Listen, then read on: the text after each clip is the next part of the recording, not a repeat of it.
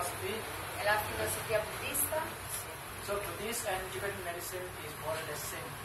Quindi il buddismo e la medicina tibetana sono più o meno la stessa cosa. And Buddhist is also called like mind and body, right? E anche il buddismo viene chiamato mente e corpo, giusto? And Tibetan medicine also says like mind and body. E anche nella medicina tibetana si parla di mente e corpo. So it's interdependent, mind and body is interdependent. Quindi la mente e il corpo sono interdipendenti. And we say like mind comes first. Noi diciamo che la mente arriva prima Then our body comes. e dopo arriva il nostro corpo. And when our body becomes, and then problem comes. E quando il nostro corpo arriva, lì arrivano i problemi. And problem, two problem. Mind problem, physical problem. E ci sono due tipi di problemi, problemi nella mente e problemi del corpo. Okay? And Tibetan medicine deals both mental problem, physical problem. E la medicina tibetana si confronta con tutti e due questi problemi, sia quello mentale che quello del corpo. So we say like our mind is coming from previous life. E si dice che la nostra mente arrivi dalle vite precedenti, da una vita precedente. We die and we go to next life. Noi moriamo e poi entreremo in una prossima vita. Okay? So how we take rebirth? Quindi com'è che noi rinasciamo? Father sperm, mother ovum, and then our consciousness fused. Lo sperma della madre, l'ovulo sperma del padre, l'ovulo della madre, si fondono e lì arriva la nostra coscienza. Okay? And father white sperm, it's white in color. Lo sperma dell'uomo è bianco, lo sperma del padre è bianco. Whatever you find white is because coming from the father. E qualsiasi cosa nel tuo corpo che è bianco deriva dal padre. Like bone, teeth, white, whatever white is coming Ossa, from denti, father. tutto ciò che è bianco deriva dal padre. Particularly brain, spinal cord, La spina dorsale, il cervello and remaining coming from the mother. e tutto il resto arriva dalla madre. Okay? But our consciousness, our thinking, this comes from previous life. Ma la nostra coscienza, il nostro pensare deriva dalla vita precedente.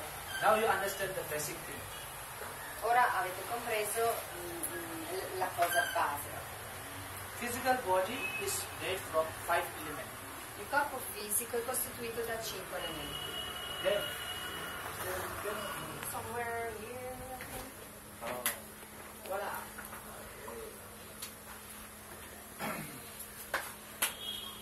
so our body is made from like earth, water,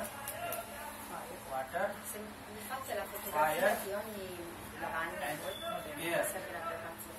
then Ogni nostro corpo è costituito dai 5 elementi che sono terra, acqua, fuoco e aria.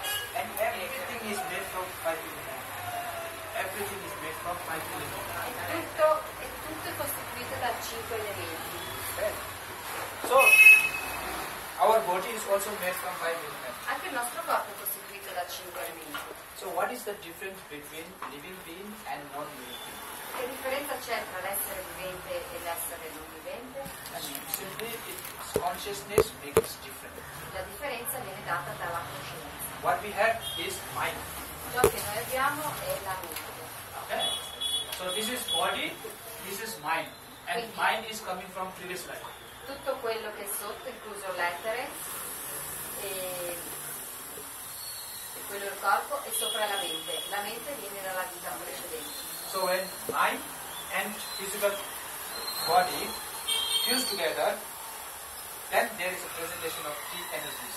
Quindi la mente e il corpo si uniscono e si formano 3 tipi diversi di energie.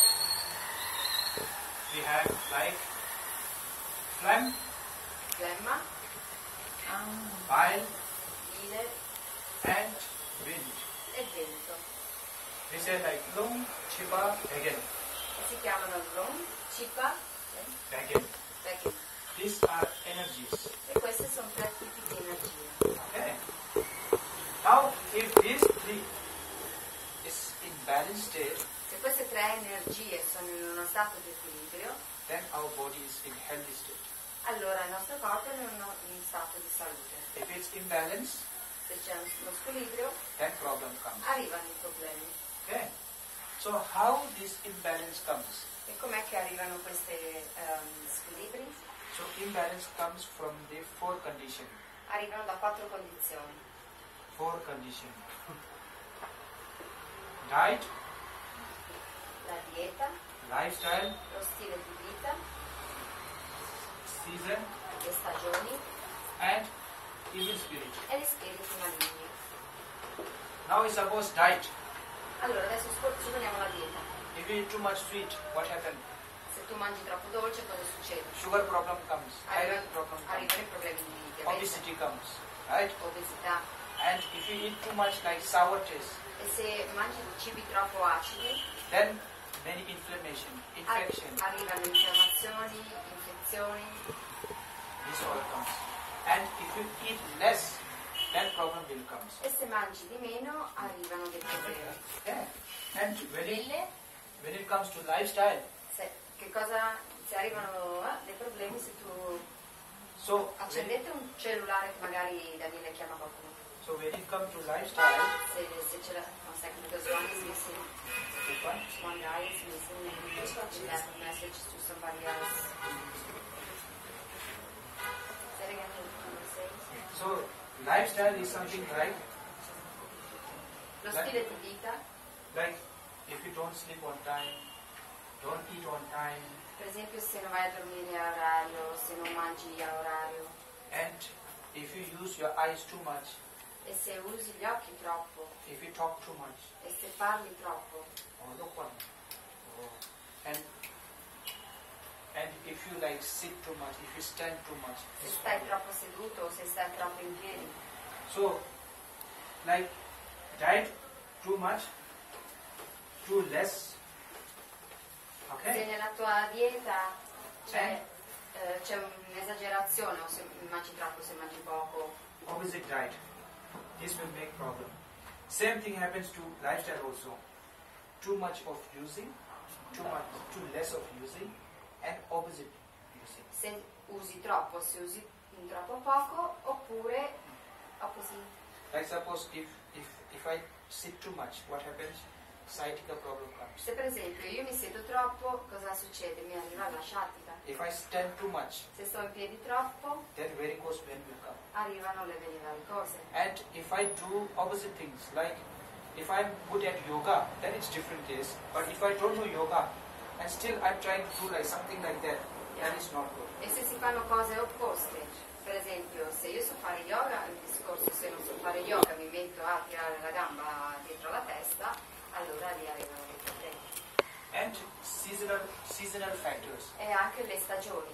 So Tibetan medicine is very much, we say like whatever the outer environment is, it can influence the inner environment. La medicina tibetana dice che anche i fattori esterni ci possono creare dell'influenza nel nostro organismo. Like suppose right now is like a monsoon season. Per esempio adesso siamo nella stagione dei So monsoni, many rainy season, right? quindi c'è tanta pioggia. And outside you can see like rainfall, flood, many things. E fuori si può vedere, eccoti qua, And inside also, si può vedere tanta pioggia che scende, inondazioni, and inside also there are many phlegm formations. e dentro di noi ci sono tante forme di infiammazione. And you can see this month you can see there are many like diarrhea problem, digestion problem, and also like fever will come, and cough and cold will come with this season. Quindi in questa stagione arriveranno tante tosse, raffreddori, così come diarrea, problemi intestinali. So every season, like in winter season, there will be like another problem. In un'altra stagione, come in inverno, ci saranno altre problematiche. And in summer season, there are another problems. E così nella stagione estiva. So every season can affect our internal organ. E quindi ogni stagione può condizionare i nostri organi interni. Like if I give an example, winter will affect your kidney. Il vento nell'inverno, per esempio, può condizionare i tuoi reni. Summer, heart. L'estate condiziona il cuore. Spring, liver. La primavera, il fegato, and autumn lung, e l'autunno i polmoni. like this one. So every season can affect. But you have to, act according to season. E quindi devi agire in accordo alle stagioni. And last one is evil spirit. E l'ultima sono gli spiriti maligni. So evil spirit you can understand as also psychological problem. E potete comprendere che si parla di spiriti maligni, ci sono anche problemi psicologici. So psychological, you know about like many things. Some of you can also like believe in like evil spirit, ghosts. Magari qualcuno di voi crede negli spiriti maligni come i So fantasmi. in Tibetan society also, in our Tibetan society, we believe that ghosts and invisible beings exist. Nella nostra società tibetana noi si crede che i fantasmi, gli esseri invisibili esistono. And we also believe that like ghosts are always in search of like weak people. E si dice che i fantasmi sono sempre alla ricerca di persone deboli. Weak means emotionally weak. E debole si intende emozionalmente debole. And what they do is like they will attack the emotionally weak person and they will get inside you. E possono quindi attaccare la persona debole emozionalmente ed entrare nella persona. And they can invade your body. E invadere il tuo corpo. Yeah, and many mental problems, hallucinations. E quindi derivano tanti problemi mentali per questa persona, anche allucinazioni. Okay. And also one thing you can understand as a ghost. One thing you can Questi sono i fantasmi. one thing you can understand as a doubt. E un'altra sono invece i dubbi. Like if someone has too many doubt, skeptical mind, Se una mente è molto scettica e c'è tanti dubbi and they are always confused. ed è sempre confuso, And if you have a confused, then you don't know what is reality and what is not. e se tu vivi in uno stato di confusione non riesci a distinguere ciò che è realtà da ciò che è reale, da ciò che non lo è. So, and in those people, mental problems become. E questo tipo di persone possono arrivare ai problemi mentali. Okay. And second thing is like problem which we can't see, but still there is problem. E poi un altro tipo di problema sono problemi che, sempre in quella categoria lì, sono problemi che non si possono vedere ma sono problemi, Like radiation. come le These radiazioni, days we are using lots of like phone, i telefoni, i laptops, and this all like we can't see, but there is some, effects going on in our body. questo noi non possiamo vederlo, però può condizionare il nostro corpo. Okay. And so these all are the four conditions which will make our five elements or three energies disturb. Quindi queste sono le condizioni che possono disturbare i 5 elementi o le 3 energie. And once you have a problem, then we have to diagnose the problem. What is the problem? Una volta che noi conosciamo il problema, dobbiamo diagnosticare la causa del problema. So there are three ways. E ci sono 3 modi. One is visual examination. Uno è l'esaminazione visiva, Second is pulse reading. la seconda è la lettura del polso And last one is interrogation. e l'ultima è l'intervista al paziente. So visual means like whatever comes in front of the eyes of the doctor. Quindi la cosa visuale, diciamo visiva, e tutto ciò che arriva di fronte al dottore. So in this world there are totally like three types of men. In questo mondo ci sono 3 tipologie di uomo. Some men are fat, Certi uomini sono some are grossi, thin, alcuni gli esseri umani some are altre medium. sono magri e alcuni sono una via di mezzo. Okay, so fat people are like this. These are fat. Quindi persone grasse sono tipologia flemma, This is medium, questa è la tipologia media and this is thin. e quelle sono le persone magre. So you have to understand, like, if you eat too less, but still you are gaining weight, Per esempio, se tu devi capire che se voi mangiate poco, però nonostante questo prendete peso, then you are like flat body type. siete una tipologia flemma. Okay. If you are eating too much, but not gaining weight, Se mangiate tantissimo ma non prendete peso, so you are both. questo, siete sia bile che win. Okay. And so when we look at the size of the patients, we will somehow roughly know the idea. Quindi quando noi guardiamo al paziente abbiamo un'idea grossolana di quello che potrebbe essere come tipo. And mostly we look at the urine. Principalmente guardiamo l'urina, il colore dell'urina. And eyes. E gli occhi. And complexion. E come appare esternamente il viso. Okay. So second thing is like pulse reading. La seconda è la lettura del polso. So pulse reading is very important in Tibetan medicine. È molto importante nella medicina tibetana. And we read, there are many observations, but I will not go in detail. Ci sono molti tipi di osservazioni, ma non vado nel dettaglio. So basically what we read is like, we read like this one. Per esempio noi leggiamo, per esempio questo polso. So when I use right hand, se uso la mano destra, I read the left side of her body. Leggo la parte sinistra del mio corpo. And we use like 3 fingers. E usiamo 3 dita. Upper part of body. L'indice è la parte superiore del corpo. Middle part of body. Il dito medio è la parte mediana del corpo. Lower part of body. E l'anulare è la parte inferiore del corpo. Okay. So when I read here, se leggo così, so what is the main lesson? From here you have to measure down, half thumb, like this, and from here you have to start. Dalla linea del polso, mezzo pollice e dal che poi si legge. And how much pressure you have to put is, e quanta pressione tu devi porre, this finger according to the skin. E questo dito è in accordo con la pelle stessa della persona. And this is little bit harder, and this is the most hardest you have to press. The last one is the hardest. Yes. E l'ultimo dito è quello con cui devi premere di più. And first finger we read heart. Nel primo dito leggiamo il cuore e il polmone. Middle finger we read like stomach. Nel dito di mezzo leggiamo il stomaco. And this one spleen. E la milza.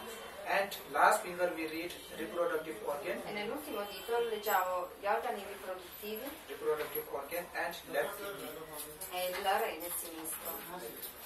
And from here we read again. Invece con il polso right side of lung.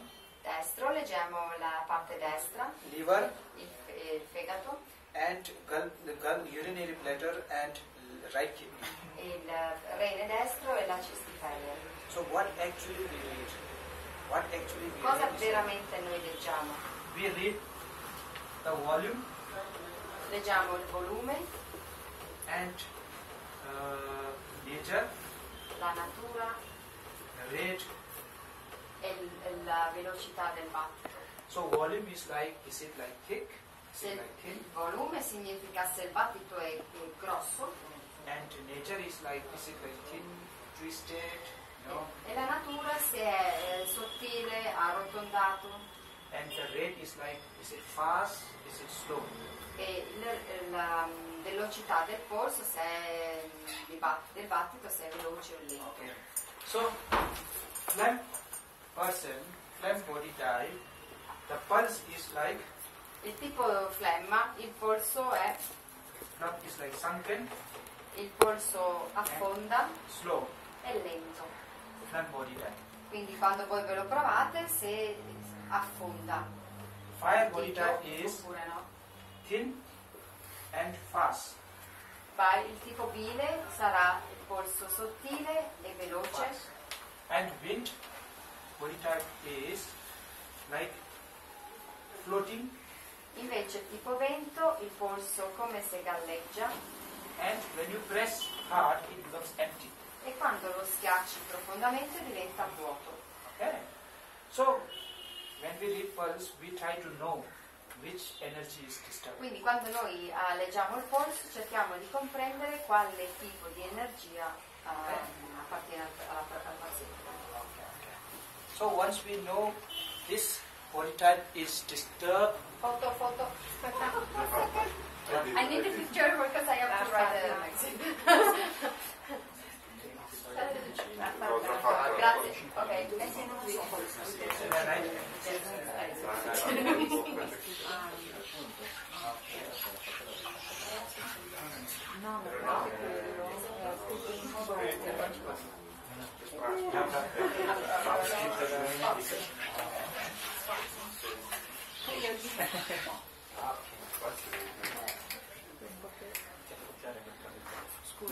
Non avevo visto che l'avevo lasciata.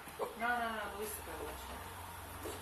So when we say like phlegm, bile and wind, Quando noi diciamo flemma, bile e vento, so I want to say like when you have problem with the phlegm, bile and wind, what is the symptom?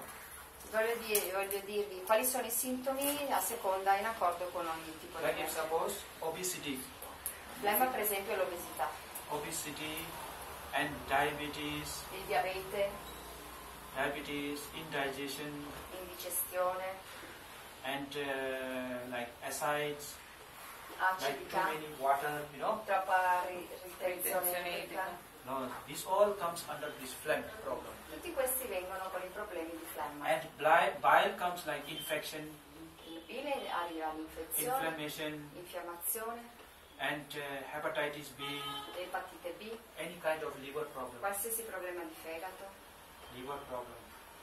and eyes, e problemi di occhio. mostly. And wind is like psychological problem, Col vento arrivano i problemi psicologici, like sleeping problems, come problemi Anxiety. di sonno, ansietà, depression. depressione. So when we say like you have wind problem, that means you have one of these problems. Quando diciamo che hai un problema di vento, vuol dire che hai un problema di tipo psicologico. So this is just I'm giving you information. Questo è giusto un'informazione. So we know that after reading the pulse, you have some problem. Quindi noi sappiamo che dopo aver letto il polso tu hai una problematica. So next thing what we do is like we give medicines. E quindi cosa facciamo? Diamo una medicina.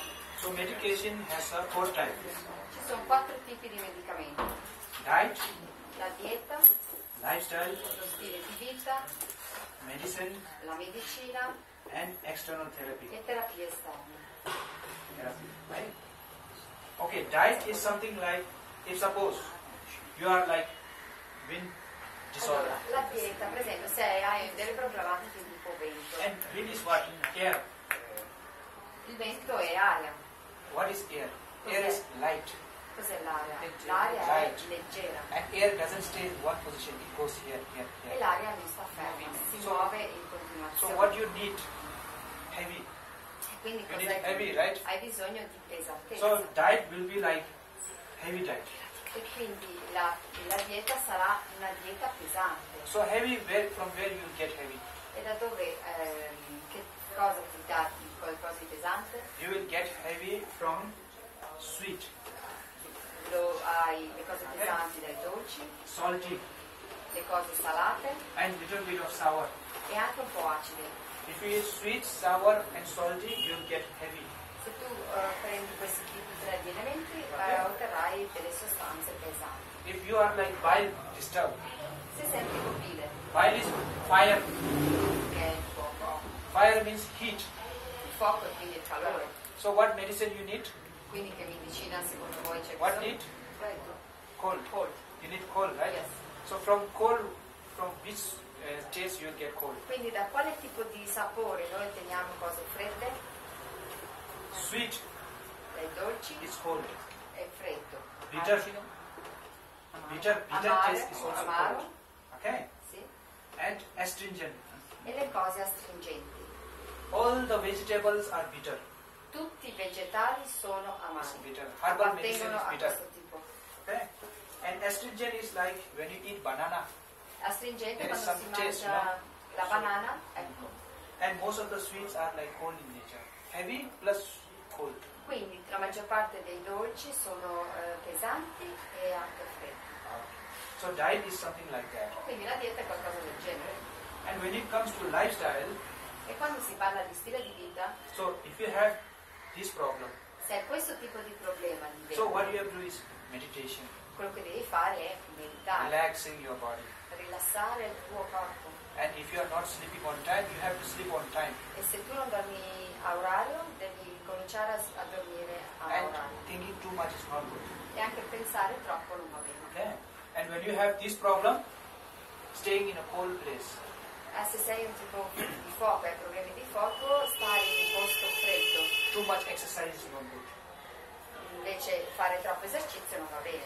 And sleeping right away, after like eating is not good. E anche andare a dormire dopo aver mangiato, immediatamente dopo aver mangiato, per il corpo non va bene. So first, doctor will recommend or advise diet and lifestyle if the problem is small. Quindi il dottore la prima cosa ti raccomanda la dieta e lo stile di vita se il problema è piccolo. But if still there is a problem left, Ma se c'è ancora ci sono dei problemi, we give medicine. ti darà delle medicine. So medicine, there are two types. Ci sono due tipi di medicine. Pacifying Medicine che pacificano and evacuation. e medicine da evacuazione. Pacifying means you take medicine, goes inside, problem will be solved. Quindi medicine che pacificano sono medicine che tu prendi, ingerisci e risolvono il problema dall'interno. And evacuative is like you take medicine, it will kick away the problem outside. Quindi invece quelle di evacuazione, tu prendi la medicina e il problema uscirà da una parte o dall'altra. Okay. So there are 10 pacifying medicine and there are 7 evacuative medicine. Ci sono 10 tipi di medicine pacificanti e 7 di evacuazione. So still, after like diet, lifestyle, medication, still there is a problem. Ma se ci sono anche, continuano ad esserci problemi nonostante la dieta e lo stile di vita We use riusciti, external therapy. si usano terapie esterne. So external therapy, there are 6 types. Ci sono 6 tipi di terapie esterne. Mild and drastic. Ci sono terapie medie, miti, So e mild terapie is drastiche. massage, Miti sono il massaggio, compression, la compressione and medicinal bath. e i bagni medicinali. And drastic is like moxa. Allora, i bagni terapie drastiche, la moxa And bloodletting. e non mi viene come si dice in italiano. Quando ti tagliano e fai uscire il sangue. La ferita? No, Cicatrizzazione. no, salasso. Salasso, bravo. E invece scusa la prima, Moxibustione si chiama in Invece italiano. l'ultima Moxibustione. moxa So I will tell you. e l'ultima è la terapia del cucchiaio. So mild, why we call mild is like it doesn't makes the patient hurt. Perché si dice mite? Perché non does make the patient Like when you do massage, you don't get hurt, right? perché il paziente non si fa male, Okay. diciamo, no? So it's like a very soft treatment. Soft treatment. Quindi sono dei Gentle trattamenti treatment. gentili. Okay. Massage is good for wind problem. Understand?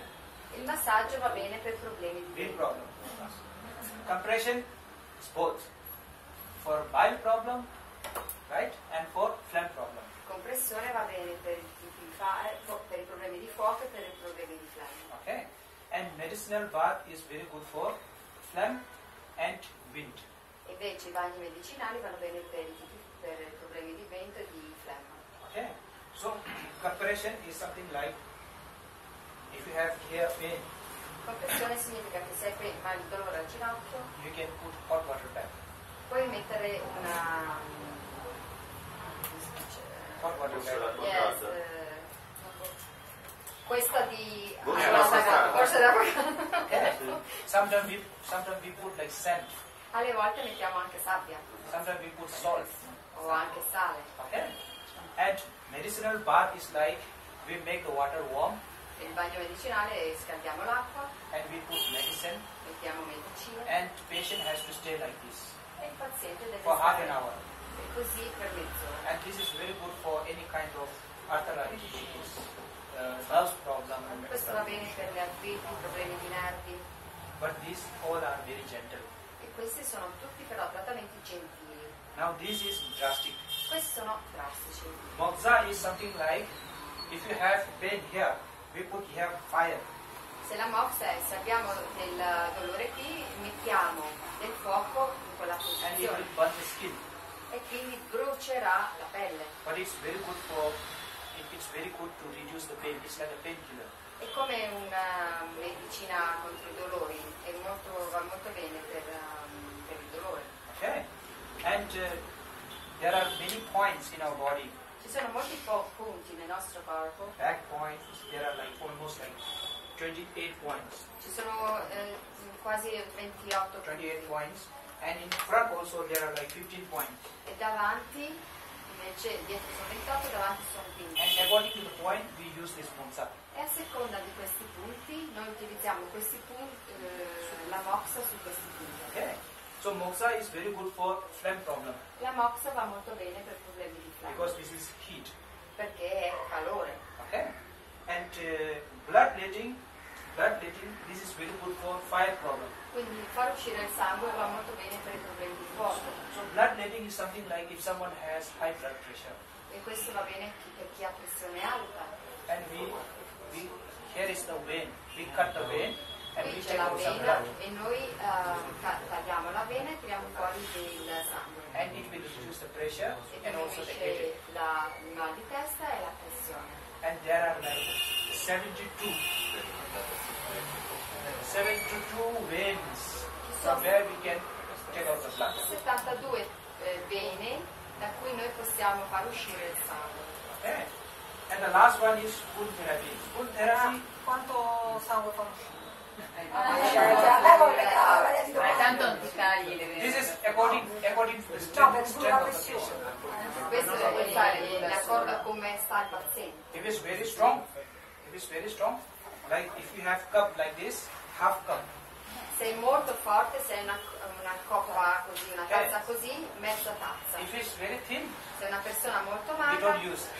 non lo usiamo. So normally we use for like very fat, Lo si very usa strong, su high persone blood pressure. molto like grosse, this. Tanto e problema forti. se non sotto il controllo. Aspettate un attimo, se lo si usa su persone molto grosse e molto forti, non lo si userà su un'Elisa. Too much fire. Su persone che hanno tanto fuoco. Okay. And the last one is spoon E therapy. l'ultima è la terapia del cucchiaio. Spoon therapy, there is many understanding. Some people say like it's acupuncture. Ci sono molti tipi di comprensioni diverse. Qualcuno la chiama acupuntura. But again, in Tibet there are practice of surgery in the past. Ma in Tibet lo utilizzavano come strumento chirurgico nel passato. They take out water from the heart E tiravano via acqua dal cuore and water from the lung, e l'acqua dal polmone. and they do like brain surgery. Facevano per operazioni So chirurgiche al this cervello. all comes under like spoon therapy. E tutte queste vengono definite, vengono messe sotto la definizione di terapia di Why it is called like the instrument is little bit like spoon. E lo strumento che si utilizza assomiglia a un cucchiaio. Okay. So likewise spoon therapy. And now this is the brief understanding of Tibetan medicine. Questa è una breve introduzione sulla medicina tibetana. And we have very good medicine in practice. E abbiamo delle medicine molto buone nella pratica, Right from the indigestion to the mental problem dall'indigestione ai problemi mentali and to the cancer problem. fino a problemi di cancro. Yeah.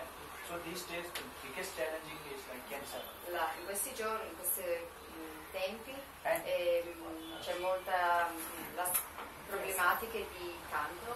and particularly in our Tibetan medicine practice, we have very good medicine for any kind of gastrointestinal cancer. E specialmente abbiamo delle medicine che vanno molto bene per i problemi di cancro gastrointestinale And breast cancer e per i tumori al seno and your reproductive cancer. e anche per il cancro agli organi riproduttivi Okay. And some first or second stage of like liver cancer. e per il primo e secondo stadio del cancro al fegato. But cancer, you have to understand, cancer is the problem of previous life. Ma dovete comprendere che il cancro è un problema che deriva da una vita passata. You know, sometimes you get confused, like even after like people are taking good food, good life, still there are cancer. Perché le persone dicono che magari anche sì, uno fa una bella vita, mangia cibo buono, una vita sana, però nonostante questo gli arriva il cancro. Maybe these problems are coming from the past life.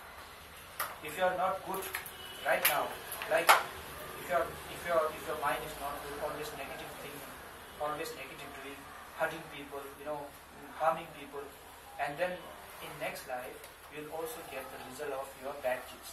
Quindi nonostante se tu fai una vita tutta perfetta, però ti può venire il cancro perché si dice che venga da una vita passata.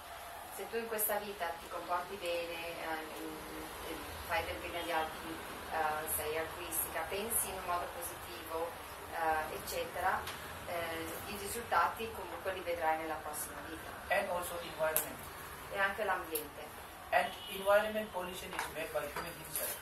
E quindi nell'ambiente l'inquinamento è dato dall'essere umano stesso. We make environment dirty, Noi and stessi, now we are having problem. creiamo un ambiente sporco e ci prendiamo appunto i problemi. Okay? So we have different type of medicine. Quindi abbiamo diversi tipi di medicina And we can see, we can check the pulse and we'll see. e noi possiamo controllare, lui può controllare il polso e vedere come va. Okay? This is the brief information. Just say the pills what they are made of. Yeah, all the pills are made from herbs. It's totally herbs. Tutte le erbe sono fatte di erbe And herbs are taken from Tibet. e le erbe sono prese dal Tibet, All herbs are taken from Tibet. le cold herbs. Cold herbs. Le erbe fredde sono prese dal Tibet, And herbs which are warm in nature are taken from India. invece le erbe che sono di natura calda sono prese dall'India. So in total, there is either hot problem or cold problem. Quindi in totale ci sono sia problemi di freddo che problemi di caldo. Okay? So everything is made from the herbal medicine. It's very there is no side effect at all. Non ci sono effetti collaterali per niente.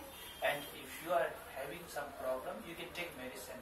If you don't have problems, we still have a medicine tonic Se voi vitamin. avete problematiche potete prendere medicine, se non avete problematiche ci possono essere dei tonici che And aiutano some of the medicine are called precious pill.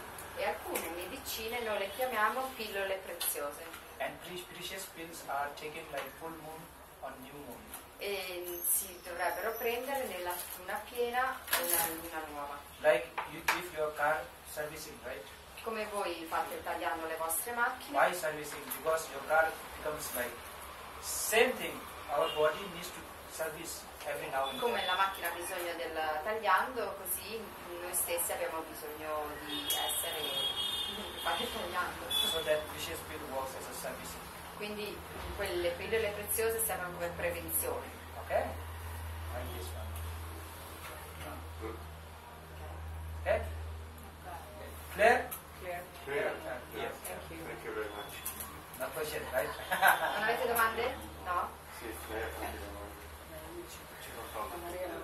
Dai, fanne una, dai, qui. No, perché io vorrei capire, guardando le urine, cioè le urine cambiano colore, cambiano consistenza a seconda di quando le fai la mattina, le fai pomeriggio, se bevi, se non bevi, cioè possono cambiare nell'arco della giornata cambiano. Come fanno? Sì, adesso velocemente, già la mattina si prendono e sono... Qual è il digiuno?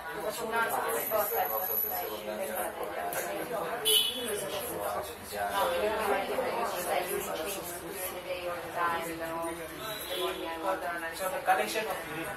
Ecco, per esempio l'urina. Collection of urine.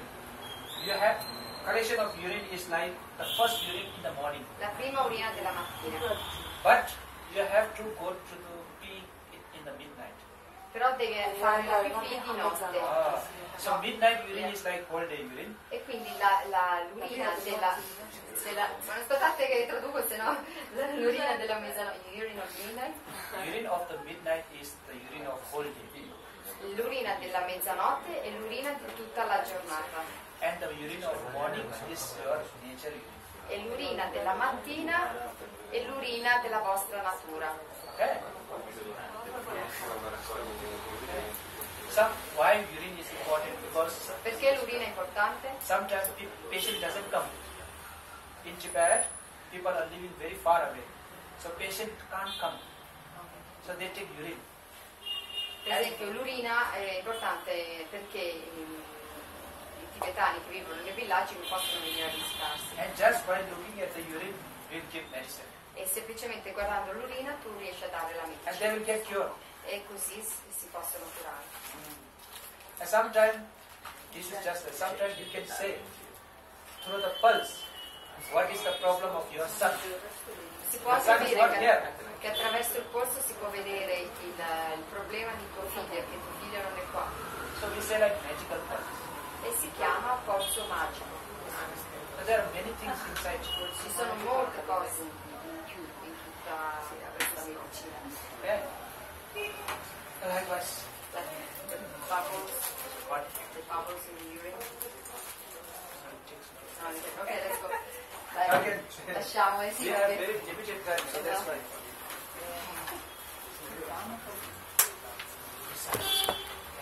Quel video lì è utile per tutti, Cioè, mi passi la scarpa? Che supporto della telecamera. Ecco, avete assistito alla lezione di medicina. Se vi è piaciuto